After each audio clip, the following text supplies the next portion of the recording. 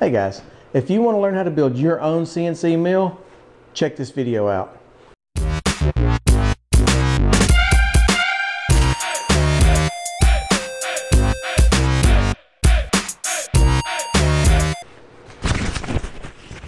Alright, welcome back to the channel. So what we're going to do today, we're going to unbox the ball screw conversion kit from Heavy Metal CNC. Unfortunately, I had said I would put a link to their information in the comments, and it's been a while since I've checked in on them because this project's been sitting in my garage for a while just due to life and just being very busy. So currently their website's down, and I don't know if they're out of business or there's been different speculations, but my point is, hopefully the condition of this looks good because, I didn't open it when I received it because I left it in the box.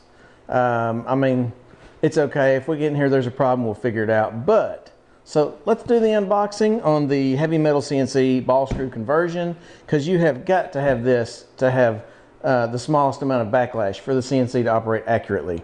So, let's check it out. All right, hope you guys can see this.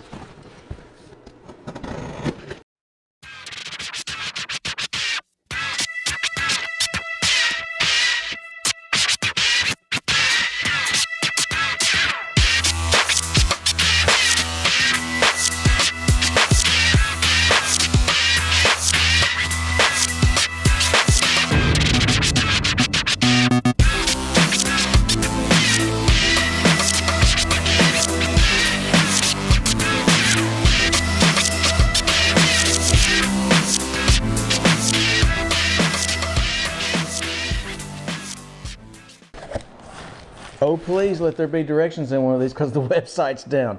Hey, we're smart, we can figure it out, but directions would be super helpful. There's one, and I'll unpack each one of these as we move along.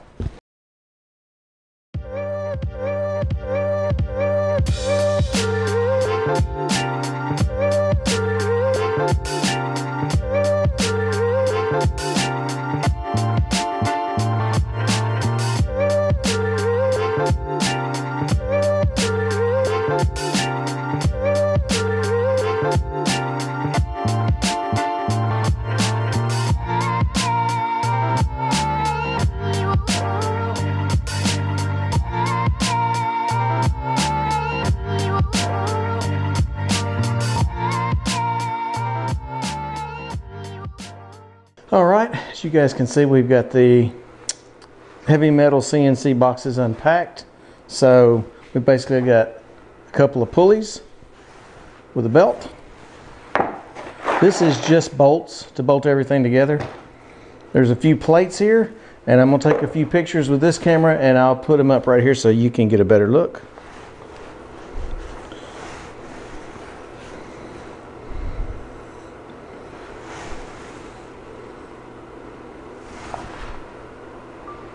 So we're going to check everything out right here so you can see what we've got.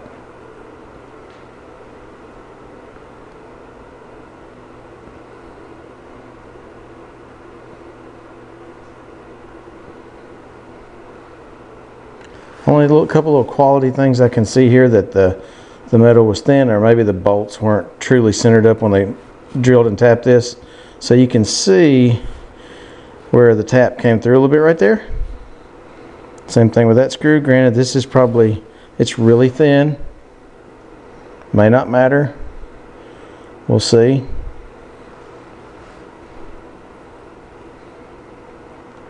Like I said, unfortunately, there's no directions. I'm going to try to get that lined up tomorrow. I cannot tell the exact orientation of some of this, other than maybe trial and error, and I sure don't want to do that if I can help it. So the next thing we're going to do, we'll move you guys over here. As you can see from the mill down here,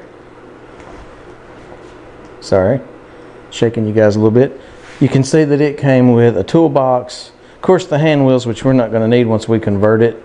I'm going to take this out and take a look and just see what's in here. There you go. That's the drawbar for the spindle, or for the Yeah, for the spindle to load the tools in and out. Moth.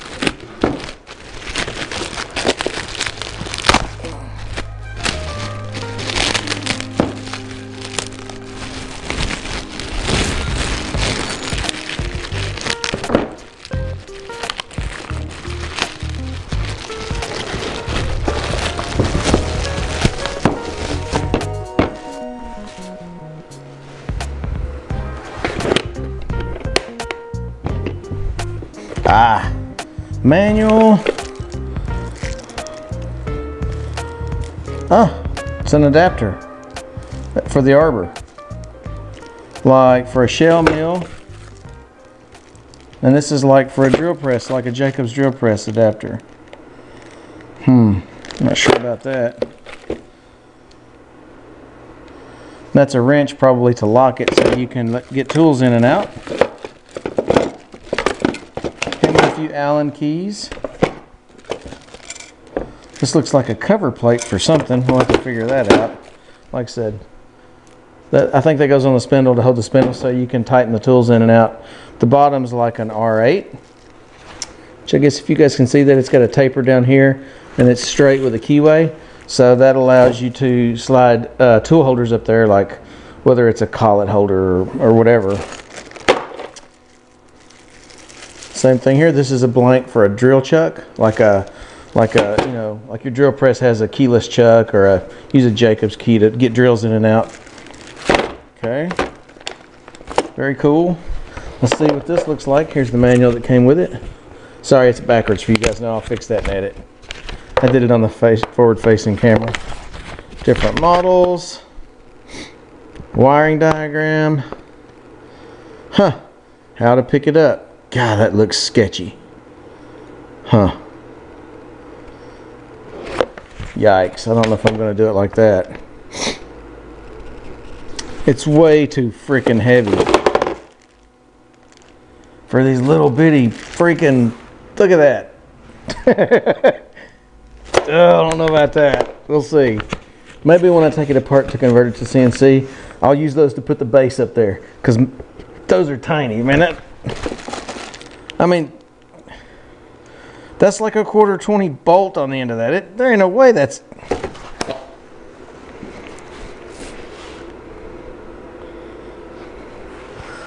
I'm gonna call bullshit on those little screws. We'll see. We'll see. God. Trial by fire, right? Okay. Well, at least there's a manual of some kind with that. Alright guys, well, let the nightmare begin. We still have a lot to go through over here, but I just want to sort this first. I really got to get more information on this. I read somewhere, maybe on LinkedIn or Reddit, I found a thread where, you know, they said the guy Bruce that used to run this company, maybe he got sick or there was a death in the family. So I'm not faulting the guy. I just wish he had something on his website, like directions if you previously purchased or something. I'll call Arizona CNC. They may be able to help me. I hate to call them because I didn't buy it from them. It looks like an identical kit, you know, or very similar. The couplers were a little different. Some of the mounting brackets were different. With any luck, we'll be able to get it sorted out this week. Get this, if I can get this part assembled and on the stand, I'm gonna borrow an engine hoist from a neighbor. I'd feel pretty good about it. So, at any rate, I hope y'all had a very Merry Christmas. We'll keep working on this. I'll keep you guys in the loop right here with videos while I'm doing it. Like I said, next step is get information on this.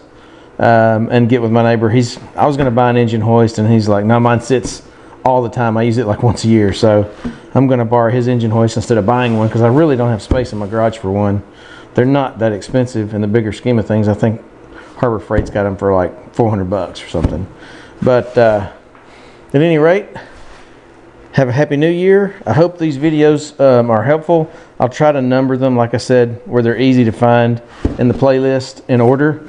And hope you enjoy the project. Thanks a lot.